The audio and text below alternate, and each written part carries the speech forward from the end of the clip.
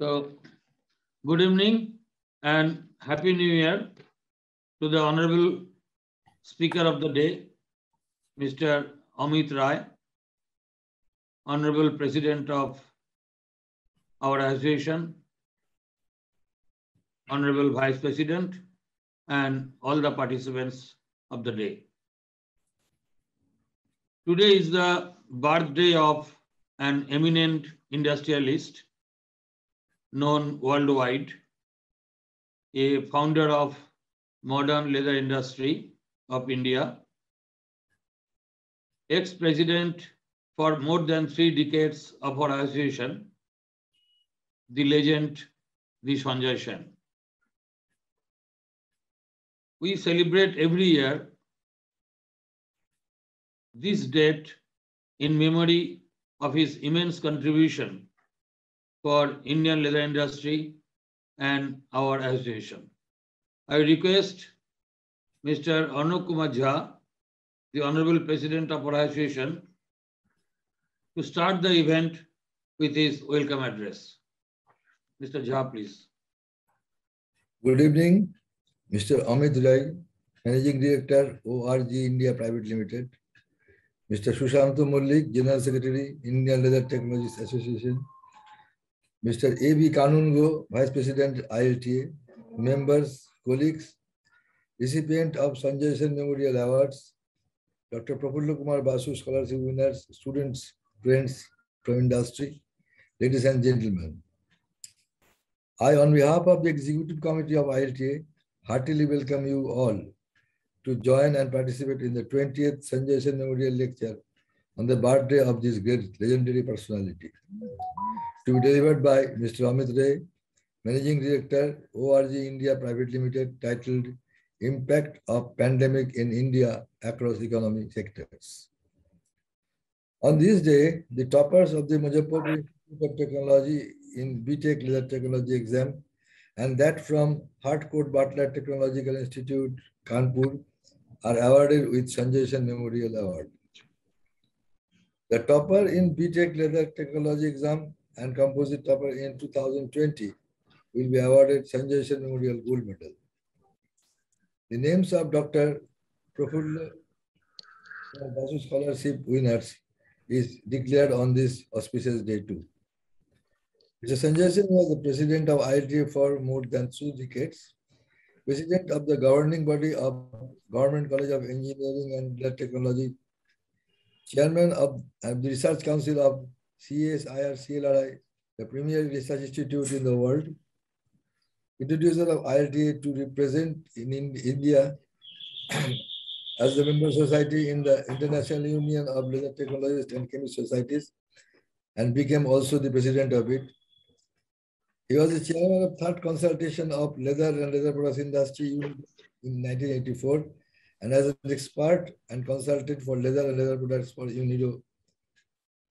Mr. Sen was technocrat by profession and entrepreneur by practice, and was one of the most versatile industrialists in India during his period. He was the chairman of National Tannery Company Limited, director Mr. Sen Raleigh Limited, chairman Sen and Pandit Industries Limited, director Noakhali Machine Tools Limited, and director Bengal Waterproof, etc. Mr. Sen was president of Indian Engineering Association, later known as CII, vice chairman of Engineering Export Promotion Council, chairman Export Promotion Council for Finished Leather and Leather Manufacturing. His multiples of responsibilities with vigor. Today, at this pandemic stage, Mr. Sen could be one of the most sought-after personality in industry to consult. Prior to outburst of COVID-19, Indian economy was not at a very comfortable stage. But since mid of March and April 2020, we started moving into pandemic stage, being negatively affected socially and financially. The physically handicapped, troubled persons generates troubled economy. and the condition is not yet stable. Quite a number of sectors are adversely affected, and the stability is yet to be established and formulated. At this juncture, we are fortunate to have with us a highly knowledgeable personality like Mr. Amit Ray to deliver the 20th Sanjoy Sen Memorial Lecture on an absolute befitting subject and share his valuable knowledge with us. With this, I close my deputation and once again thank you. I request Mr. Susanta Mallick to take over the proceeding. Thank you, Mr. Jha. There are two segments of our today's program. And the first segment is in memory of Sanjoy Sen. Every year we felicitate the students of different institutes who secured first-class first position in leather technology examination from different institutes of India. So let me announce the names. This year we have awards for 3 institutes. First of all, Miss Ragini Swaraj, winner of Sanjoy Sen Memorial Award for securing first-class first in B.Tech leather technology examination from Muzaffarpur Institute of Technology, Bihar in 2021.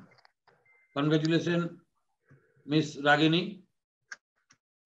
We'll send your certificate and the award by courier to your residence. Second award is going to Mr. Abhay Kant Singh, winner of Sanjoy Sen Memorial Award for securing first-class first in B.Tech in leather technology examination from Harcourt Butler Technical University, Kanpur, UP in 2021. Congratulations, Mr. Abhay.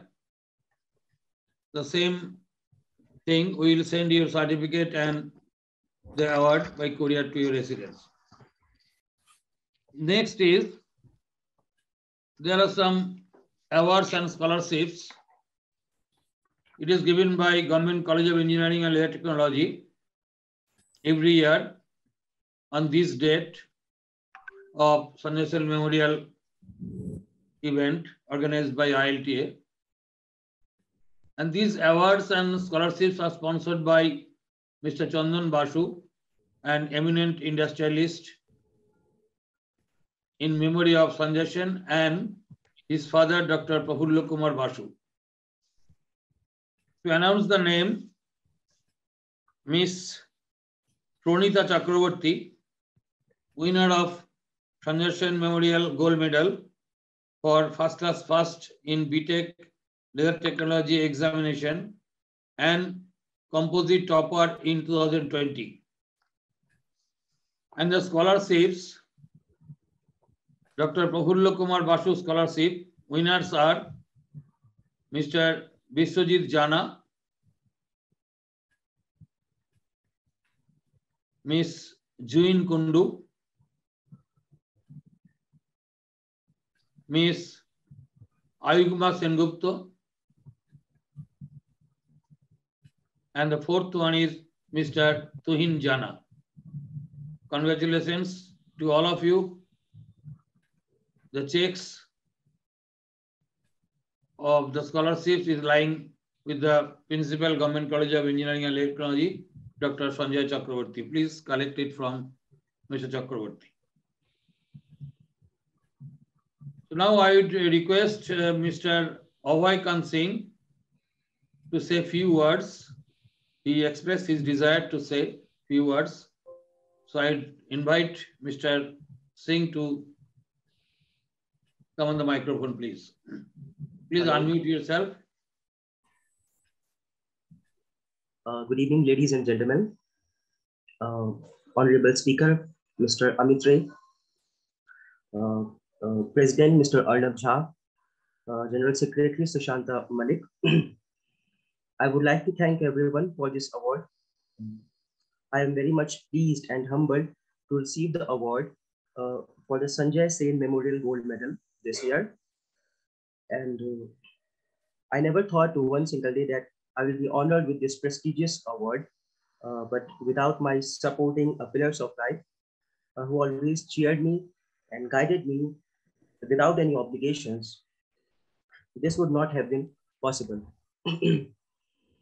I would like to thank our Honorable HOD, Mr. Suman Chatterjee, Harcourt Butler Technical University, for entrusting me for this honor.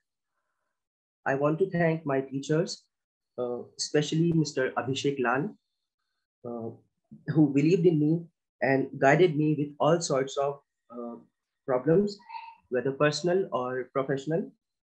He always ensured that I give my best to in class and my life. Lastly, I am indebted to my most significant supports to my parents and my friends for always being there for me through all ups and downs. With all your support, I achieved my dreams without any obstacle. This award will surely be an essential part of my life, and it will always motivate me for the rest of my future. Thank you, everyone. Thank you. Over to you, Thank you, Mr. Thank you, Mr. Abhay. Thank you, sir. For your nice words. Thank you, sir.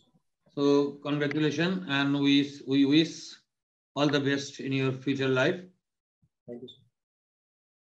So let us go for the second part of the event.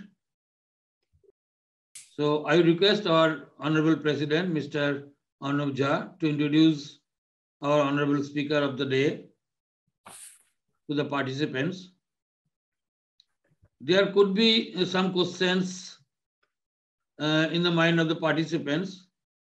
You may please send the questions through chat, which could be addressed by the speaker during his speech. Else, you can raise your hand, and at the end of the memorial lecture, you will be asked to ask your question so that you can get your reply and satisfy yourself. So I request our Honorable President, Mr. Jha, to introduce our Honorable Speaker.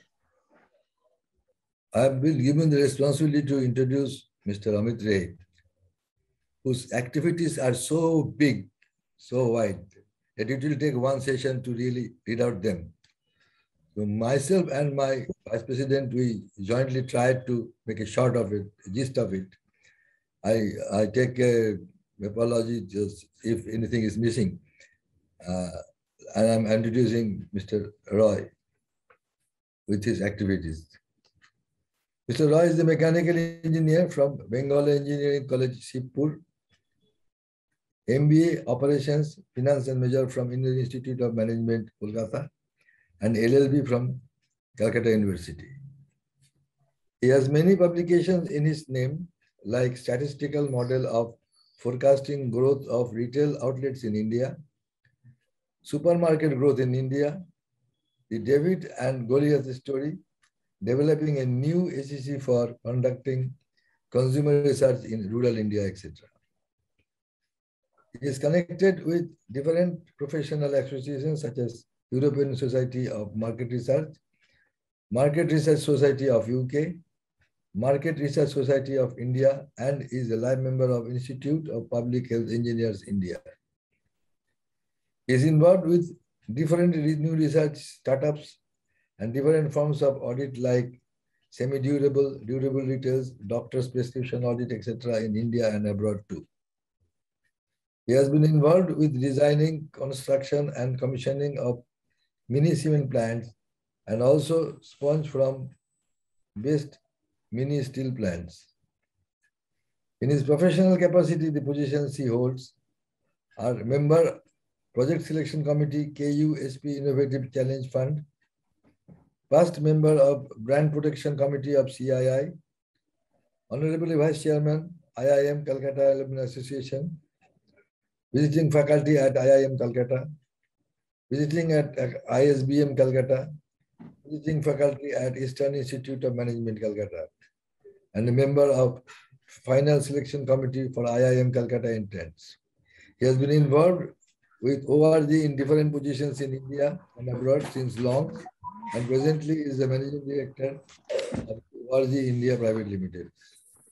Today's lecture by Mr. Arnab Jha is titled Impact of the Pandemic in India Across the Economy Sectors.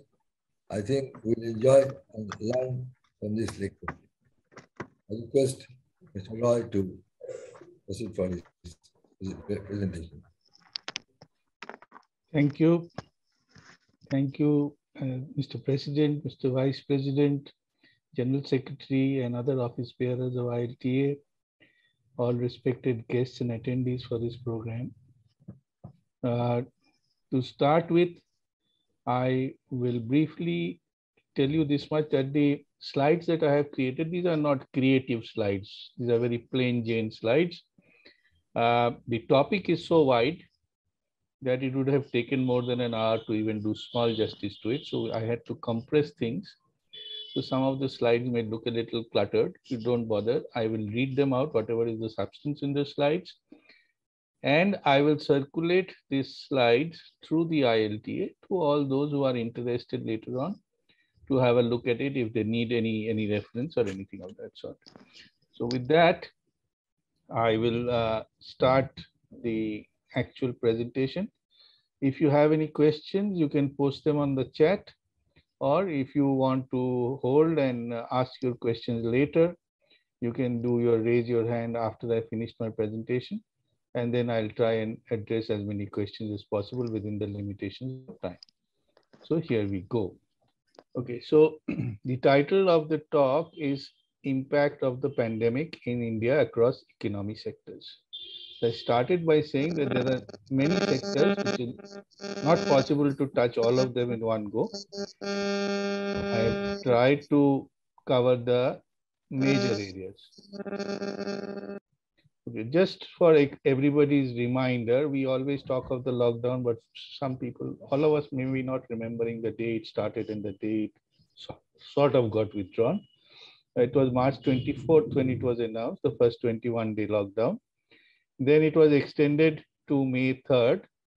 Then again, it was extended to May 17th, and then extended again till May 31st, and then June 7th. So overall lockdown was from 24th of March to June 7th.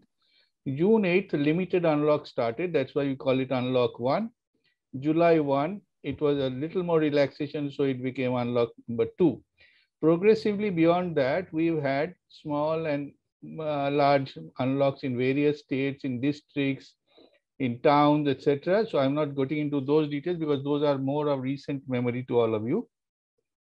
And we all know that the second wave hit us from February 22.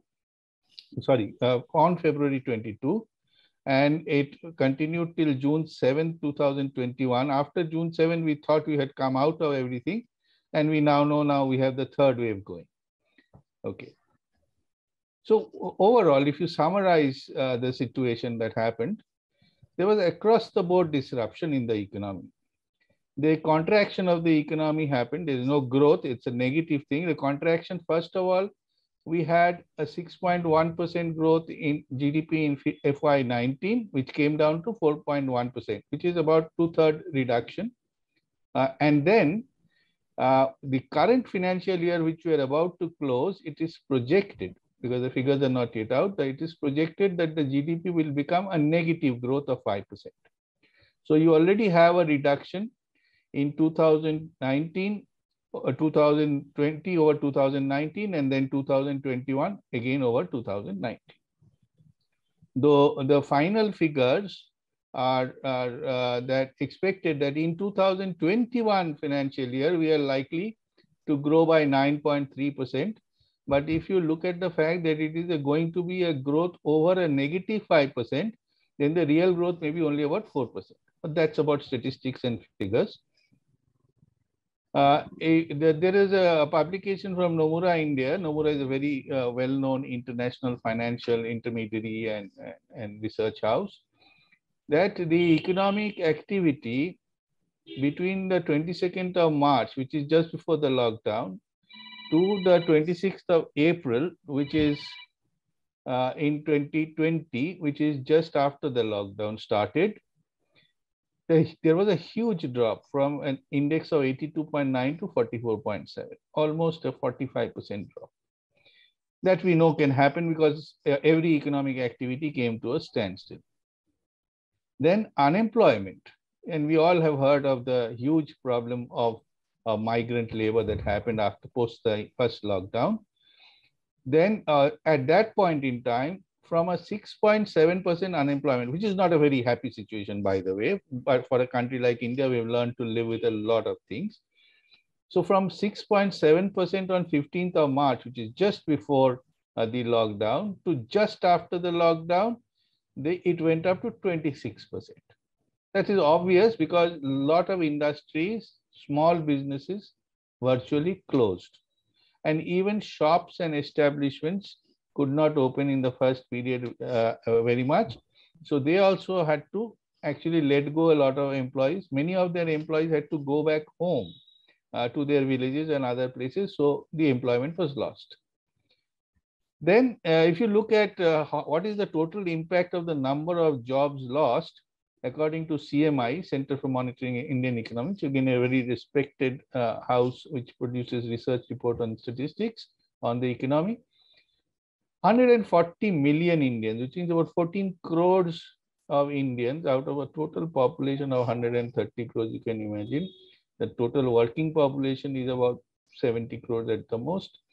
Out of that, 14 crores lost their job, which means 1/5 of people lost their job. So 2 in 10 persons actually lost their job due to the lockdown. And then more than 45% households across the nation reported an income drop from the point before the lockdown to the point after the lockdown. Then there were problems with the supply chains because any industry requires a supply chain from its input supply chain as well as an output supply chain. Output is to deliver to customers, input is the raw materials and semi-assembled products, etc., that go into the manufacturing of the products. Now, because of transportation being blocked, transport workers not being available, factories not running because of the workers not being able to attend to the factories from their distances at home and various other reasons, there was a huge problem in the supply chain, which led to a constraint in production, which we have seen as the result of that is the contraction in the economy.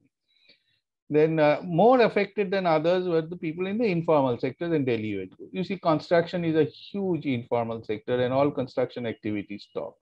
There is a large number of temporary workers which are used in various industries like the jute industry and various agro-based industries. All that suddenly vanished overnight. And these people do not have a fallback option of a regular wage like government employees do, even if they don't go to work. They don't have that. So if you can't attend to work, you're a daily paid worker, you lose your earnings. And these are the people who suffered the most. And these are the people who created all those images across the front lines, front pages of newspapers, who are trudging back home with a thing on their back, no communication, no transport, and so on. And though the agricultural sector was not affected because it was not part of the lockdown in any way, but if you look at the people who had products which are perishables, fruits, vegetables, etc., they could not transport their product to the market because of transportation under lockdown. So these people suffered a lot. And the net result was that if you have all of us know that the rise in the cost of these products later on in the market is because those people who had these huge losses had to make up for that in terms of increasing the prices, and also the cost of transportation has gone up. Then if you see the as I said, for agricultural production, the crops, field crops were not affected much, but all kinds of perishable products which are agricultural or dairy related had a major impact. The other big area is tea estates. The first flush, which happens in the months of March, April, and May, which is the highest value of tea that gardens enjoy in the market in terms of quality, that was badly affected because of the lockdown, the first lockdown. And tea is something, if you don't pluck the leaves at the right time, if they grow into bigger size, then they are of no use. So after 1 month, it has no value. Then the entire Darjeeling tea industry, which is also primarily export driven because it's a high value tea, that got very badly affected. And total in India, tea exports, which is a major income earner for the country and boosts the GDP, 1/3, 33% was the loss compared in terms of export from 2019 to 2020. Then tea sector, in terms of actual value of production, has lost 140 million kgs. This is made tea production. It is not the green leaf production. Normally it's 1:5. So in terms of green leaf, it is about 700 million kgs of green leaf which we have lost. Yeah. Now we'll come to individual sectors. I picked up a few sectors for this thing. We just covered the food and agriculture.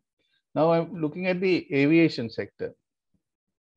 The aviation and tourism, these are also major legs of the economy.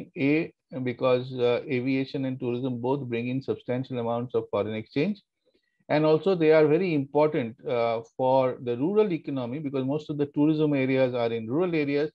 So for secondary income growth in the rural economy, tourism is an important thing.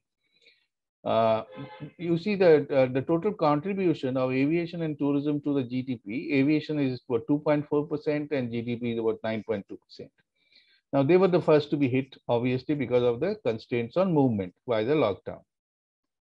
Now, even this time, the hit is even larger than the crisis of 2008, when the American banks folded and there was a global hit on the economies of all countries. It is bigger than that. The primary reason is the cash flow issue because you had to pay your pilots, you had to pay your leasing fees for your aircraft which were not flying, you had to pay your employees, and also you had to return the tickets that were cancelled by people. Now, as many of you would already know that most airlines couldn't refund the tickets and they had held on to that and they had asked for time to pay back. So a lot of people have still not got their refunds back after even more than 1 year. But this was the primary reason where there was no income but a committed expenditure. And finally, though in the initial period they held on to their employee, but gradually they had to ultimately let them go. And 38 million layoffs. Can you imagine? There are people like porters, loaders, traffic assistants, people who put the wheel chocks on the aircraft, people who put the ladders on the aircraft, people who clean the toilets at the airport, and people who push the trolleys. All these kind of people are the first to get laid off. Over 38 million layoffs in the aviation and tourism. In tourism, all the people, the cooks, the darwans, the cleaning staff of the small hotels and establishment and homestays, all of them got sacked. Then if you look at the aviation sector and the tourism sector, the hospitality industry had also white collar jobs like managers and other things of hotels. They got sacked. In the tourism sector, there are tour operators and there are people who act as tour guides. They also got sacked. Just as an hello, Mr. Da, your slides are not moving on the screen. Where is it stuck? Which slide is it stuck on? Let ask me. The first slide is on the screen now. First one. The first one. Now you have to move to the next one. Is it moving now? No. I'll do one thing. I'll stop sharing and share again. Then it will probably get better. Just 1 second. So I was on to this one, food and agriculture I just covered. I was talking about the aviation and tourism sector. And the last point on this was that just as an example, the transport companies like the Ola and Ubers of this world, only Ola cabs lost 95% of business from March to April. You can understand. In April, when the lockdown happened in March, all these cabs were stopped from plying on the street. So obviously 95% went down. 5% that was running was because of essential services. They had to put essential service stickers on their cabs and they could run. So that is the only thing which operated. The loss to aviation and tourism was over rupees 15,000 crores between March and April 2020, March 2019 and April 2020. There is a huge industry called live events industry. I mean, you all can understand these are where public performances are held, whether it is for musical programs or open air theaters, or as we know in Bengal, there's these Jatra festivals and all that. That industry also was not possible to continue. So they lost about 3,000 crores, and all the performers, support staff, etc., all those people also lost their jobs. The IATO, which is the Indian Association of Tour Operators, estimates that the losses only to the tourism sector is 8,500 crores. Now, if you see the figure 15,000 crores, that includes aviation and tourism, and this is only the tourism, 8,500 crores. But there was a little positive side of the pandemic, though it does not affect the economy, but it has been the application of technology. Now, those who have been flying after the pandemic are aware that there are new technologies which have come in, where contactless, boarding passes, and then various other scanning technologies for your bags, etc. Now you can see that the bags have come into trays, and there is an automatic diversion for any bag which is suspect. The other bags just go through, nobody has to touch it. So some of the technology applications has just come in, and there are technology applications which come into our lives on the other areas also, just like we now use Zoom or other kinds of VC software to meet and talk, which was only done physically earlier. So technology has moved in and replaced a lot of activities which were done physically. Well, let's talk about the telecom sector. This again is a very important part of our economy, 6.5% of the GDP, and employs almost 4 million people.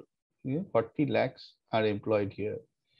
And if you see the numbers, there was 1.18 billion connections as of December 2020, which means, and there was a huge growth in those connections because people could not move out. They had to rely on telephones or mobile phones to keep connected to each other. So there was a huge increase, but that did not sustain later on. Let me come to that. There was a huge increase in the broadband usage, more than the voice usage, because industries, companies, trade, all relied, just like we are doing, using emails or Zoom or other kinds of meetings, online meetings, to continue their business because physical presence was not possible. That put a lot of pressure on the network, and demand increased by about 10%. Resultant, obviously, we all know even today that the quality of the calls and the quality of the connection has gone down.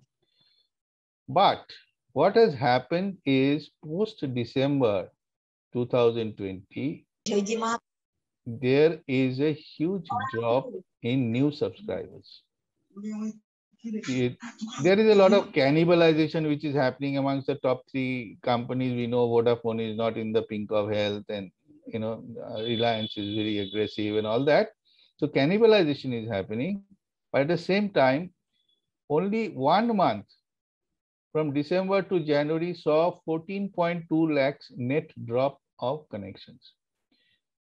That connection loss is coming from the lowest strata, for whom physical connection was replaced by this telephone connection.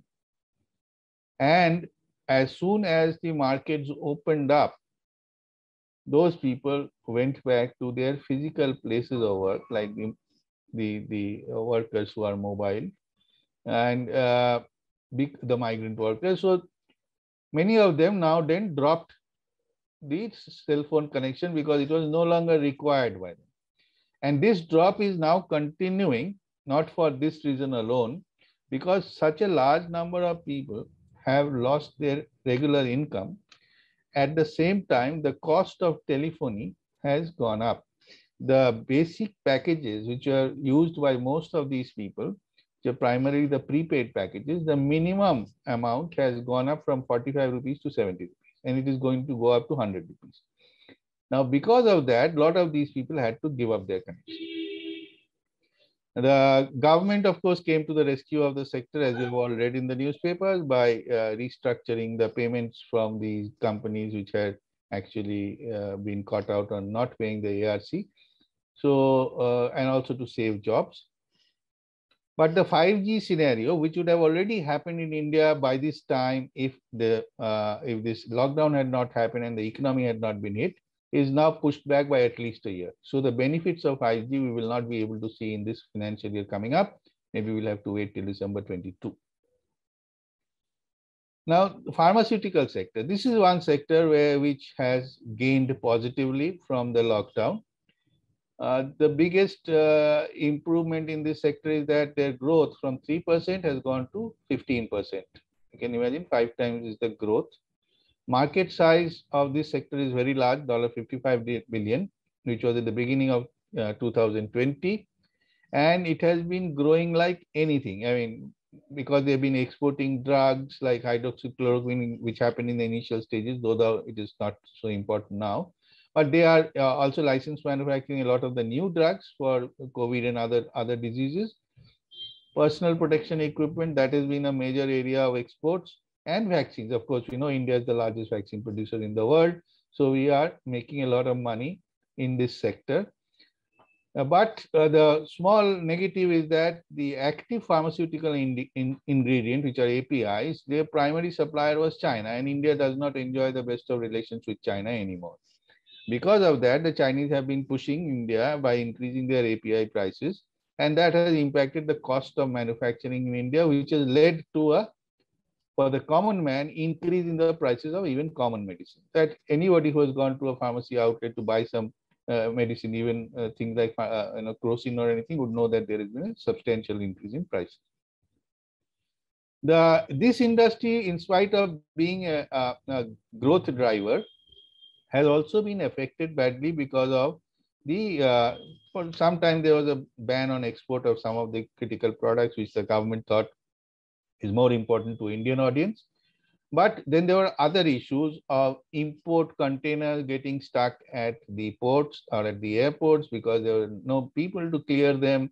There was problem of transport to bring them to the factories, and there are their own employees. They could not, all of them could not attend every shift because social distancing norms and government saying somewhere 50%, somewhere 20%, somewhere 30% only people can work in a shift. So that also affected them. Let's look at the sector oil and gas. This is a major area of the Indian economy, not because we import the oil.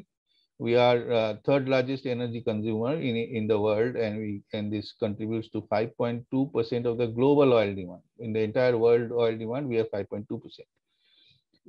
Lockdown helped us in curbing the demand for oil because there was no transportation, both personal and commercial, industrial transportation, all went down. So demand for transport fuel went down, and the automobile and industrial manufacturing sector also went down. So goods and passenger movements fell, demand went down.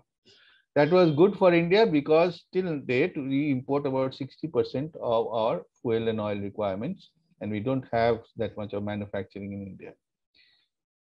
What happened is crude prices at the same time hugely dipped in this lockdown period, which was a big relief for the government.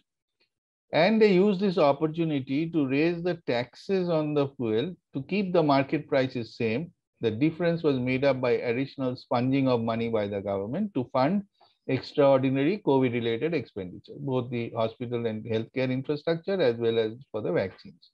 So without actually having to cough up funds, the government used the left arm to fund the right arm through this process. And it also used this time of low prices of petroleum products to fill strategic reserves. You know, the government of India has 2 or 3 locations of strategic reserves on land in India. It has also got a strategic reserve in Colombo in Sri Lanka. And it used ships because, again, the shipping lanes had no traffic. It used vacant shipping storage, that is oil transporting ships, and filled them up with products and kept them afloat because there was no physical storage available anymore, and they took the advantage of the low prices. However, at the current time, the global prices have hit the roof again. So the government is doing two things. One, you have seen that they reduced the central excise a little bit by 10 rupees. But they have not, again, this is a very interesting thing what they have done. They have started releasing this strategic storage crude to the manufacturers without importing. So to avoid the high import costs, they have done this, and therefore they could pass on some of the excise duty cuts to the individual users. Now let's come to leather products, because this is one area which you have very much more knowledge than I do. I will just talk of the top line effects of the lockdown on the leather sector. India, as you know, is the second largest exporter, producer of footwear, second largest exporter of leather garments, and fifth largest exporter of leather goods in the world overall. We have an annual production of approximately 3 billion square feet, and India accounts for 13% of world's production of leather. It is also for 9% of annual global footwear production. Now, our total exports approximately are between 5.5 to 6 billion annually in US dollars. What happened is that international brands cancelled existing orders, negotiated for lower prices, and reduced the number in terms of the order. This you are aware of. This impacted the total offtake in terms of export demand, and thereby affecting the entire chain, which is primarily in India a very manual labor oriented manufacturing. So the entire workforce was badly affected because of this decline in export demand.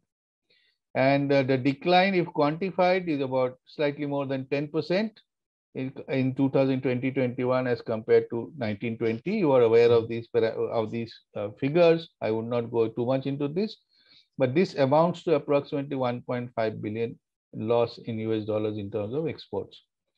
And due to the global restrictions, both last Christmas and New Year and this Christmas and New Year, which are looked forward by the leather industry, because the supply chain works 3 to 4 months ahead of the events to fill up the shop shelves in the Walmarts and other large supermarket chains across the world. Now their ordering was less, because for them in the last Christmas and New Year also there were restrictions on movement as like this year, and therefore there was a huge slump in this festival demand that the leather industry depends on every year. We all know that 90% of footwear, I mean, this is one of the other important factors in India, that the 90% of the footwear part is actually consumed in India. This is a big fallback thing, just like tea. If you have a healthy domestic market, then you can absorb a lot of shocks in the export market. However, this also got badly hit. Why? Because when you have work from home, people do not go out. There is no need to have formal wear, which is leather is primarily used for formal outdoor wear. You have a drop in family income. There is a job insecurity. Even if you have the job, you don't know how long you'll go to continue to have it. And there is also a temporary close down of the retail stores from where you buy. So overall, this also impacted the leather, the footwear consumption as far as domestic demand is concerned. The government did help by hiking the import duty on footwear from 25% to 35% to encourage domestic demand being converted from domestic manufacture. That will see some more time to, see the real effects on the industry. The other negative thing that happened just recently is that the GST rate has been changed to 12% from 5% for shoes or footwear whose retail price is 1,000 rupees. Now there is a large volume which is under that pricing which goes into the market, and that will certainly get affected by this change. Then let's look at the stock markets. Stock markets are abuzz. They are holding the headlines of newspapers for quite some time. But the interesting thing is, see, 24th March is when the announcement came. And on 23rd March, one day before that, there was a huge drop in the stock market. Now, this can only happen if somebody had insider knowledge. Otherwise, this could not happen. And you know, in India, these are the kind of things that we've seen all the time. However, just after the 24th March lockdown announcement, just one day later, the Sensex bounced back. Why? Because people made their money by artificially depressing the market one day ahead of it. And then once the people, when certainty came that this is a lockdown and this is only going to last for 3 weeks, that's the original thing, then people got back confidence in the market, and then the shares went up to their normal levels. Then in the month of April, which is less than 21 days from the announcement of the lockdown, the Americans mentioned that, you know, the peak has been reached of the pandemic, and then everything will be very nice and hunky-dory in the future. So given that understanding, and we are always reliant on the Western world for giving us advice on this kind of areas of pandemics, because we don't have any, did not have anything on that kind of knowledge inside our country at that time. So the stock market went up from the original level and went to 9,500, where everybody said, no, the economy has revived already. Just imagine, it is just about a month after announcement of the lockdown, and the lockdown had already been extended. So why did this happen? And why is it happening now? It is my theory. I could be proved wrong, but see, there is the work from home and closed schools and no holidays. Now, what happens because of this is all the expenditure that you had, first on local conveyance, two on people, on school children, their expenses were going and coming to school, their tiffin and other things. No expenses on the family holidays, and no out of home entertainment, because your cinema halls, theaters, restaurants, everything are closed. So you have households have more cash. I'm talking about those households who still had steady jobs. And these are the people who invest in the stock markets, not the migrant labor. So they have surplus cash, and simultaneously the bank interest had gone down to something like 5%. So people were looking for opportunities to make money, which is higher than the bank interest, and the stock market climbing was because of that, feeding that market with this cash. So higher and higher expectation pushed up the market. And if you read the stories today, that most of the investment that has happened in the stock market to push it to the 60,000 mark is by totally new investors, and most of them are youngsters. So this is the reason why the stock market has climbed. It has no reflection on the real state of the economy. Now let's look at another sector called e-commerce.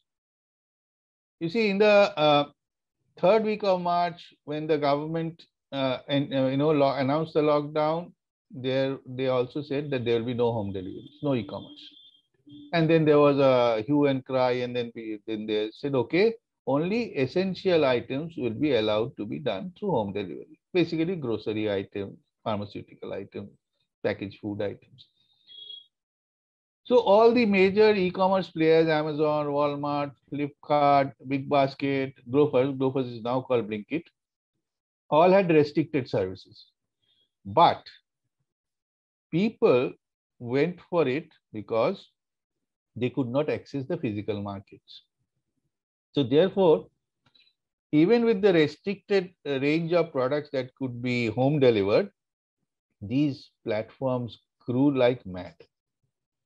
And on top of that, if you look at it, that the third wave has again created constraints for people to move, and the psychosis of fear is so much now ingrained in people, are getting ingrained, that we are not going to move away from these online purchases very soon. And just for figures, the market is going to reach 111 billion by 2024 and 200 billion by 2026. Only the e-commerce market. This all comes from the physical market only. 4% was the total food and grocery, apparel and consumer electronics retail trade all together till March 2020. And it is expected to grow to 8%. This is the share it is taking away from conventional retail. And you can see it is going to be 100% increase in 5 years. 100% increase on a growing base, because the total base on which it 4% or 8% is being calculated, that base is also going to grow. Therefore, this e-commerce industry is become very important, not only because of the volume it sells, but because of the gig economy it supports. I'll come to that later. Now let's look at a very strange thing called alcoholic beverages market. You know, a lot of people know that when you're sitting at home, what to do in the evenings, all you can do is do glug glug. Okay. Now, Delhi and Andhra Pradesh, first of all liquor shops were closed. Then when they started opening, some of them also allowed e-commerce, but they increased the taxes on liquor, started with Delhi and Andhra by 70 to 75%. And they called it Corona tax. Shortly, states like Maharashtra, West Bengal, many others followed. People had no option. So there was this additional income came to the state governments.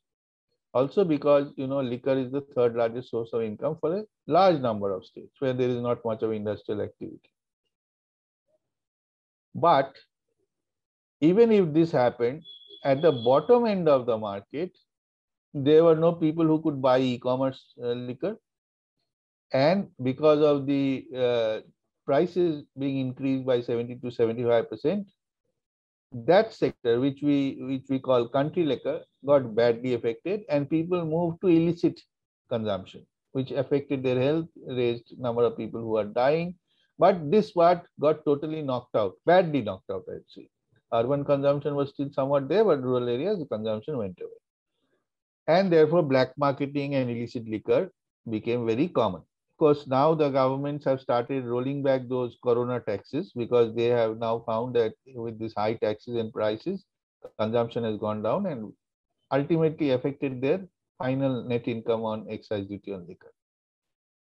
So now let's come to the gig economy, which is talking about what constitutes the gig economy. This term is now widely used by the press and media also.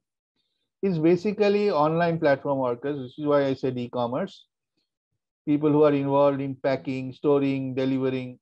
So all those are actually temporary workers. Then there are contract workers who work on, say, your construction projects and various other similar kind of this jute industry. All these are actually gig economy. They are coming and going. On-call workers who are driving ambulances or driving, you know, these Ola and Uber cabs and so on. Their jobs are not fixed. Neither is their remuneration fixed. They are the people who are currently, there are 15 million freelance or gig workers across India now. And they are likely to service 90 million jobs. We mean that they are going to replace 90 million jobs in the next 10 years. 10 years, not tomorrow. So it is this gig economy which has somewhat come as a relief, because they have engaged a lot many unemployed people, whether they have been unemployed by losing their jobs or whether they are unemployed youth who had no jobs. They have engaged them. As a result, you had seen two-wheeler sales have gone up tremendously in that period, because these people bought two-wheelers to, you know, run errands, do deliveries and so on and so forth. But the sad part is that while a large number of jobs have been created, don't forget that these people did not have jobs mostly. So it was not that their families were reliant or dependent on them. It is welcome to get a new earning member in the family. But what about families who lost traditional jobs, where families were dependent on the income of that individual? Those jobs have gone. Now let's look at the change in consumer behavior. We've been talking about what happens to the various sectors of the industry. Basic priorities of consumers have changed. People are focusing first on the basic needs, which is hygiene, cleaning, staples, which is your rice, atta, sugar, etc., etc. Non-essential categories were postponed in terms of consumption because of the, as I said, the fear psychosis. Then the other thing that has happened is because of this fear psychosis and of course constraints, physical constraints, consumers are moving in hordes onto the digital commerce platforms. And the third part is hoarding. Whenever we face a situation and or we interpret a situation to be adverse, we tend to hoard. This is a common human psychology, and this has also resulted in temporary stockouts and shortages and price increases in the market. Then the way people change, you spend their leisure time is changing drastically. Since you can't go out, then all external engagement is not going to be there for quite some time to come. These habits are permanently likely to change. Like for example, more than half, that is 61% people are planning to continue watching more news because people are anxious, so they watch more news. 55% will prioritize more time with family. Now that they have spent more time with family, more interaction with family needs. Those who used to 9 o'clock go to office and come back at 6 o'clock and say, I can't do anything about anything else because I'm so tired, I've been working the whole day. Now they're in the house. So they have to understand, they have understood much more about the operations of the home, and therefore have decided that they will prioritize more time with the family. Entertainment, learning, obviously learning, education is separate from learning. Learning is on various other aspects. There are a number of people who are watching YouTube videos of doing various things, the DIY, the cooking, and so on and so forth. Education, because of the pandemic has obviously moved a major part of it to online. And again, because wave upon wave is postponing the opening of schools and colleges, it is going to sustain for some more time. And what I anticipate is some part of it will permanently remain in the public domain as online. For example, your distance education, which was physical distance education in terms of sending materials and other things, is totally online. Embracing digital technology. Now you see that people, how they react to certain constraints and changes in their environment. When we don't like something, we don't do it, but now out of necessity, there are old grandmas who are opening up their apps on their phones and ordering groceries from their phone today. There are people like us who never had thought about having to use these kind of video services for meetings. Other than e-commerce, people have learned to use e-wallets because going to the bank, getting the cash, all that has become a problem. So, and people do not have change in the market. So e-wallets are being used to buy various things. A lot of elderly people who now cannot go to the bank because